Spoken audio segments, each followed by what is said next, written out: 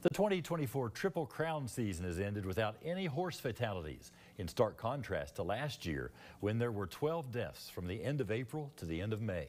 Today, the Horse Racing Integrity and Safety Authority, also known as HISA, released its first quarter metrics report with promising results. Vasi Prokos joins us with the details. Yeah, guys, since its creation 2 years ago, HISA's racetrack safety program has collected about 2.5 million veterinary records in its database. Racetracks that ran races following these rules in the first quarter of this year reported a dramatic decrease in horse fatalities. Spring Meet 2023 was unlike any other at Churchill Downs, for all the wrong reasons. 5 horses died before Derby 149, 2 on Derby Day, and then 5 more after the Derby, resulting in 12 horse deaths. After the 12 deaths, the Horse Racing Integrity and Safety Authority, also known as HISA, called an emergency summit to better understand the events surrounding the deaths. You know, our number one priority is to keep the horses safe, and that also keeps the riders safe, because the biggest risk factor for a jockey getting injured is the horse getting injured.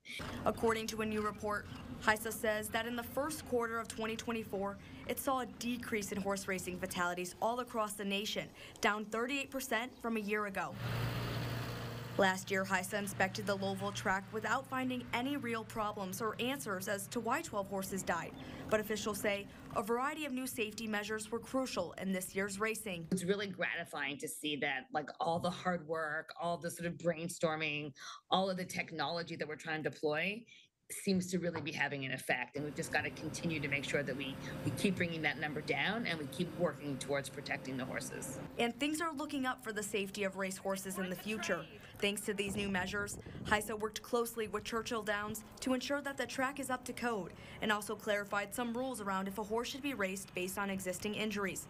They're even bringing in artificial intelligence to make sure these new safety measures are effective as possible. We also started using for the first time a model that looks at every horse against 44 different risk factors using AI and machine learning to try to identify horses that are at risk.